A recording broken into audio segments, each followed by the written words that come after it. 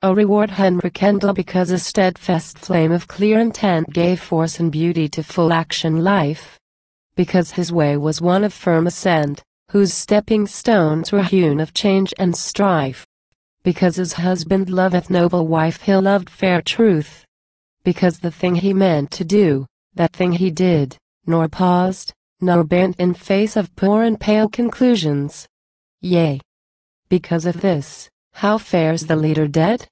What kind of mourners weep for him today? What golden shroud is at his funeral spread?